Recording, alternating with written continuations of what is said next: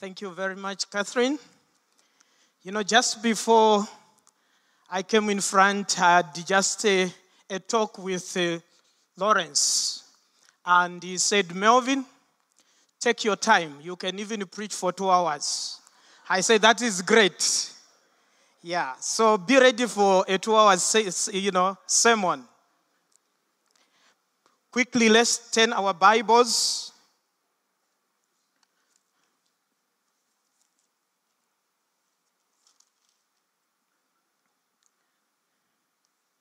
to 2 Corinthians. 2 Corinthians chapter 5. 2 Corinthians chapter 5.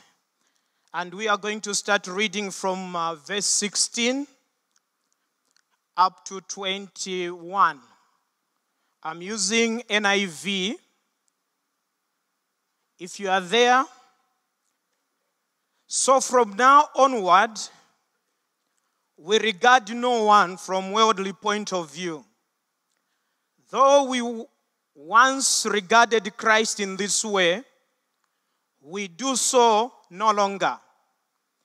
Therefore, if anyone is in Christ, the new creation has come.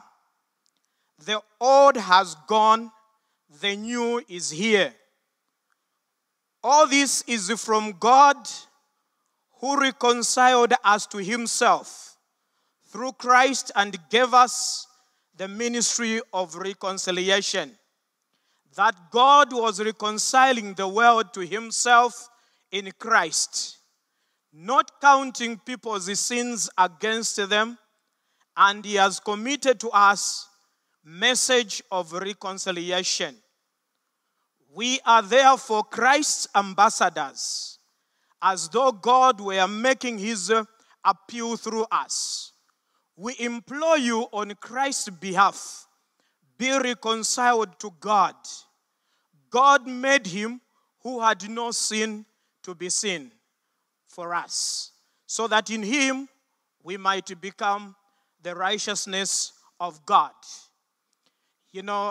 I was joking by saying I'm going to take 2 hours. I will try, just to take few minutes to share some of the things that the Lord has laid upon my heart, especially, this time that I've been here. For those who may want to have the heading of my message, it is heading out with hope as ministers of reconciliation. As we come to the end of, our meeting here,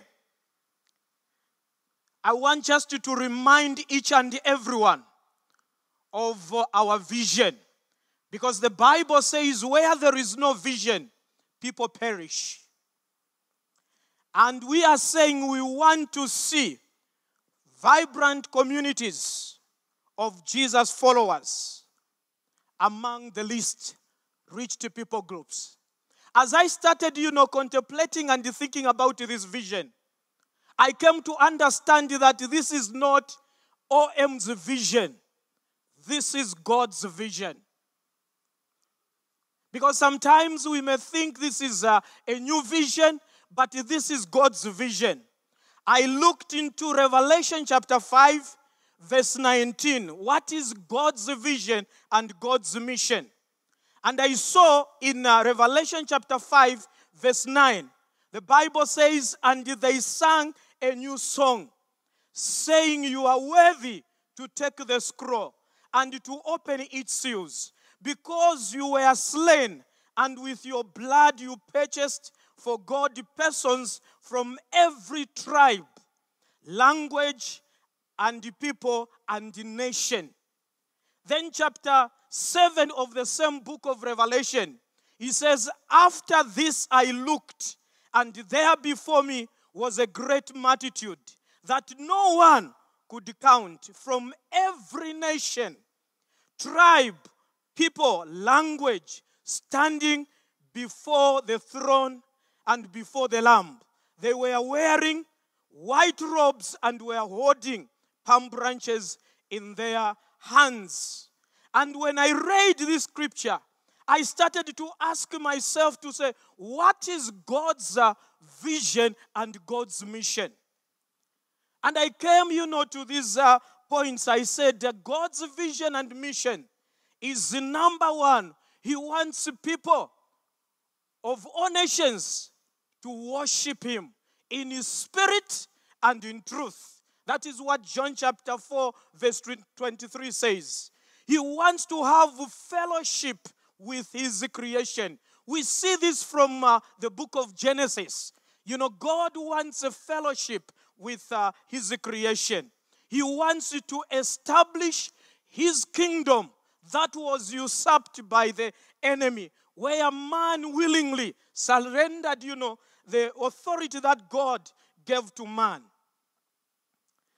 And as I started and I continued thinking about this, I said, let us maybe try to do some word study about this word, vibrant. And today I was blessed when I sat with my sister from Madagascar, where she said, this is one word that they are struggling, to interpret or to translate in their language, because it means, shaking, And I said, it is good that, it is talking about shaking, because God is going to shake OM, so that whatever is not of God should fall out. I don't know if we have thought about that. I looked into some dictionaries. They said the word vibrant means a movement. And when I looked at that word, I said, thank God, because this is what OM is. And it is my prayer that we are going to be a movement and not a monument. Because if we are not very careful, instead of being a movement, we can be a monument. It is something that is dynamic, something that is multiplying. It is something that is, vibrating. And if something is vibrating, you will see the movement, you will see the sound. So as we are winding up our meeting here, it is my prayer that we are going out there as a movement, that will continue to be passionate, especially about reaching the least reached people groups. This is our DNA, and this should be our passion. We have our core values that we need to embrace as we go out there and we want to see the vibrant of Jesus followers. But I want just to pause and ask the question. We want to see the vibrant communities of Jesus followers. The question is OM a vibrant community of Jesus followers?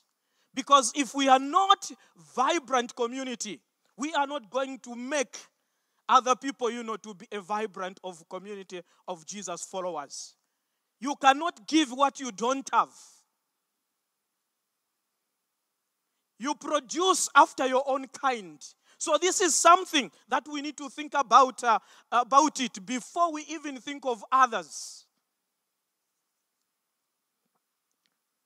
And looking at 2 Corinthians chapter 5 and verse 17, I had to identify about 3 M's or M that I want to share with you. Number 1, even as we want to go and make,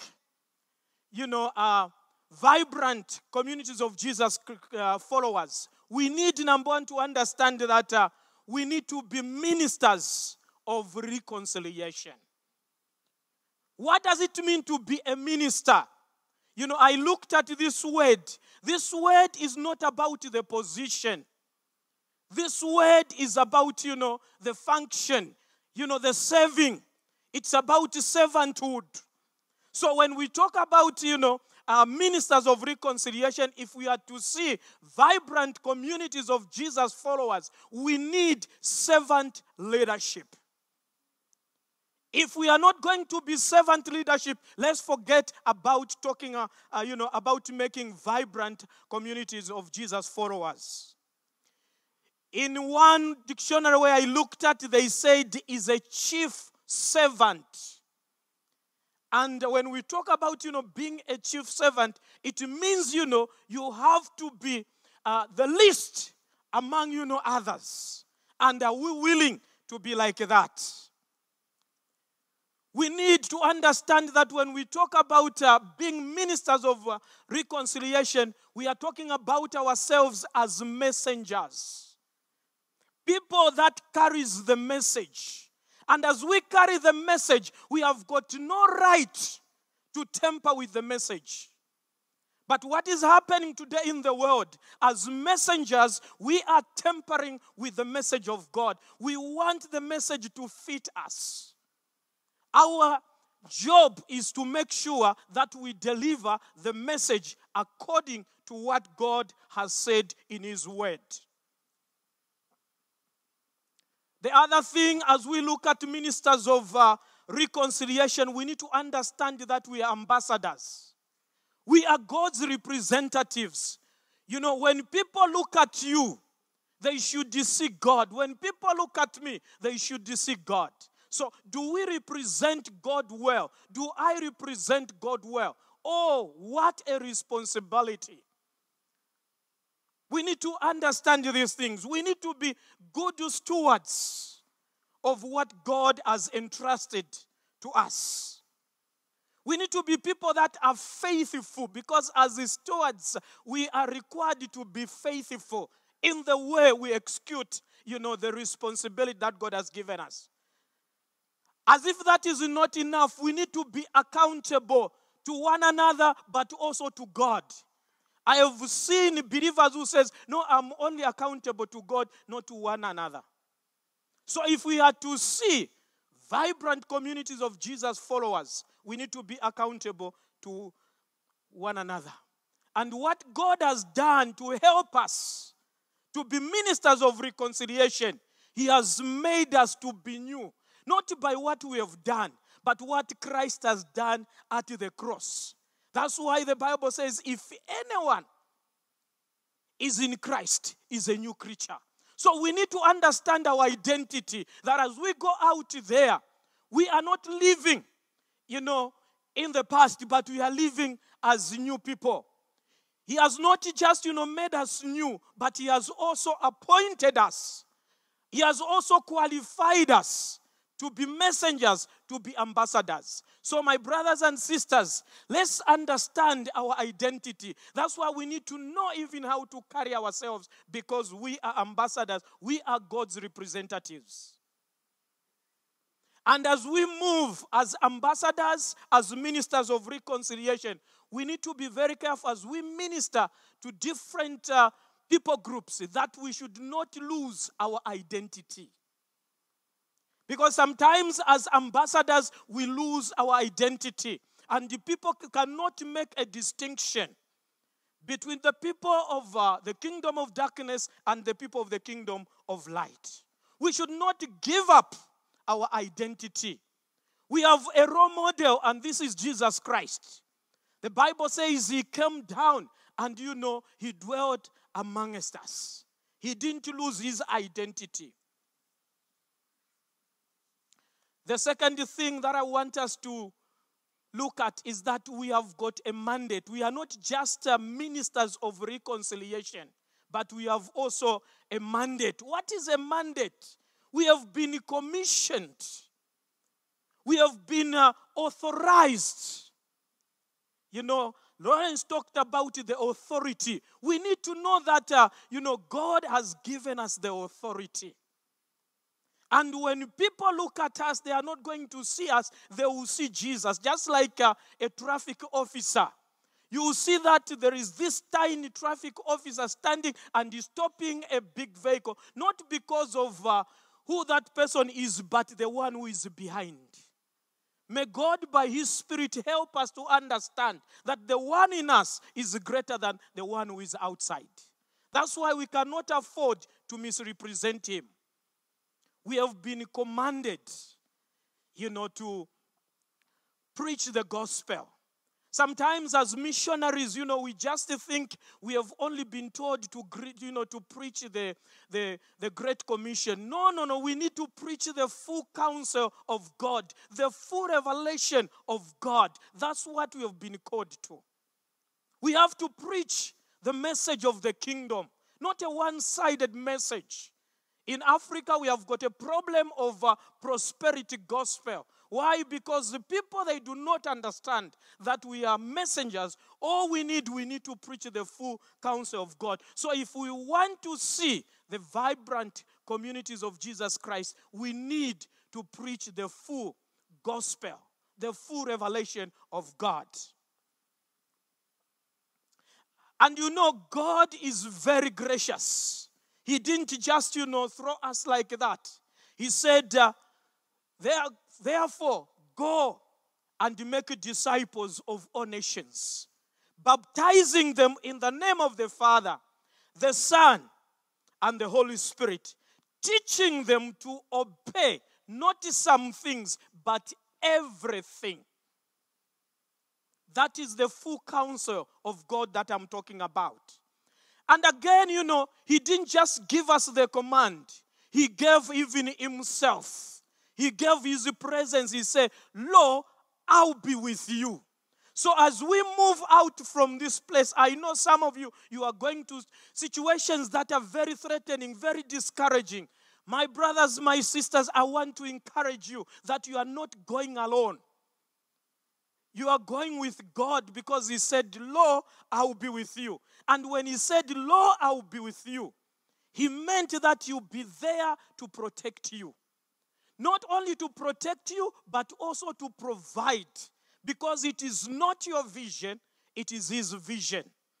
And God's work done in God's way will never lack resources. He has not just given that provision of maybe material things, but everything that we need in this life and in the life to come. Also, he has given us power. He said, you shall receive power when the Holy Spirit will come upon you. And you shall be my witnesses in Jerusalem, Judea, Samaria, and to the ends of the earth. This is the mandate that God has given to us. We cannot afford not to take this message, to the ends of the earth. And my last point has to do with a message. If you have experienced the newness, according to the scripture, God has reconciled you. God has reconciled me. And the Bible says he has given me a ministry of reconciliation. It's like he's saying, Melvin, you have experienced what it means to be saved. Now I want you to carry the same message to those who do not know me. I come from a family where both my parents were not Christians. I went to church by the invitation of my friend. And I know what it means to live in darkness. And it is one of the things that after I gave my life to the Lord, which provoked me to say, my father was a very successful businessman. And he was grooming me to be, the next one. Then I told him to say, no, Father, I have heard the call. He was disappointed. He tried to convince me to say, I want you to be a business person so that, you can support the work of God. And I remember with my zeal of being, new in the Lord, I said, how does it profit a man to gain the whole world and then he fulfills his life? It was not easy. But it's because of what God did. If somebody didn't invite me to church, I don't know where I would have been today. So we have got the message. Whatever has happened in your life, whatever has happened in my life, should be something that motivates you, to help others. And we cannot continue to delay, taking this message to the ends of the earth. Matthew 24, verse 14, it says, until this gospel of the kingdom is preached to all nations, then the end will come. And I always challenge people to say, who is delaying the coming of Jesus Christ? It is us who have experienced this message of reconciliation. And you know, like I said, as messengers, we have no rights to distort the word of God, neither to dilute the word of God or to divert the word of God to suit us. My prayer is that as OM thinks about making vibrant communities of Jesus followers, that will not distort the word of God to suit our systems, to suit our own culture, to be politically correct, even when we know that this is against the word of God. May God raise up men and women that will not compromise when it comes to the word of God. Somebody said there are two reasons people reject the gospel, even when they want to believe. Number one, if it appears to be foreign to their culture. As we go out there, let's not preach our culture. Let's preach the Bible culture. Let us embrace one another. He also further said it seems to be a threat. When it seems to be a threat to people's culture, then they will not get it. All we need is to sit down and contextualize so that people can, understand and appreciate God that is not a foreign God, but is God who is very near to them. In my conclusion, Isaiah 43 verse 18 says, "Forget the former things. Do not dwell on the past. See, I am doing a new thing. Now it springs up. Do you not perceive it? I am making a way in the wilderness." Brothers and sisters, as we move from this place to our various places of operations, may we understand that we are ministers of reconciliation. And God has given us a mandate. And He has also given us the message of reconciliation. May God bless you.